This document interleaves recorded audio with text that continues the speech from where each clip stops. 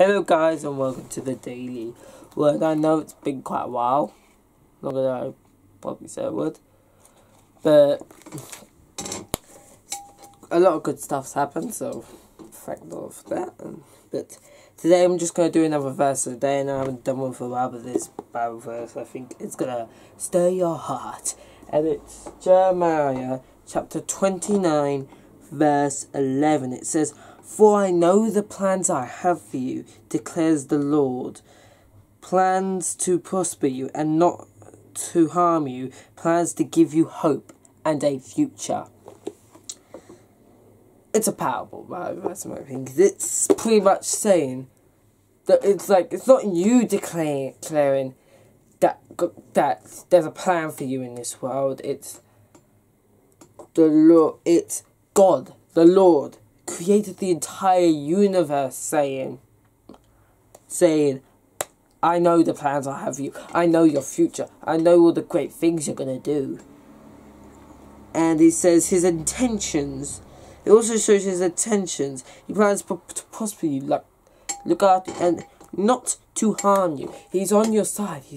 He's with you in the war and the struggles you're going against. The Lord God is with you. And he says, plans to give you hope and a future. Hope of joy, of knowledge, the hope, like as Christian kids that their schools, or loads of people, their schools become Christians. That hope that when you go to school, you don't feel like you're the only Christian. That you want that hope.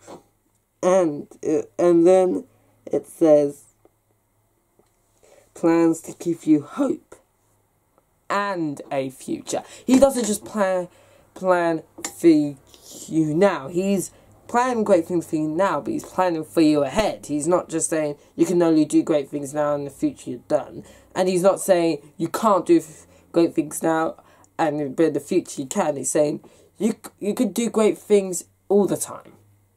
You could do great things in your school, in your communities, whatever experience you're going through. You could do great things for the Lord.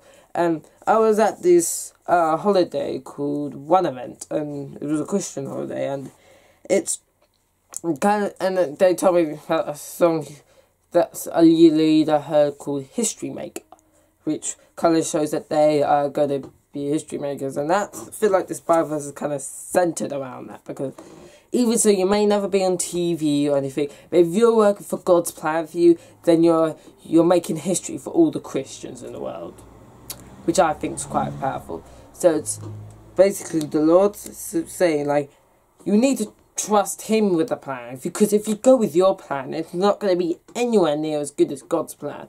So if you go with the Lord, you have to trust God that He's going to give you the plan for you, and He's going to stay with you for those hard times, and you be fully blessed Him, and other people around you get blessed, because it says something in the Bible verse of Numbers about Caleb. I might do that as my next one, but how it doesn't just affect him when he's full of the Holy Spirit. It affects everyone around him. It affects, as a kid, we want it to go and affect our school. Like I was mentioning at one event, when we want it to affect our school, so 10 years time, it might be normal to worship Jesus before the day of school starts, which would be a great school, by the way.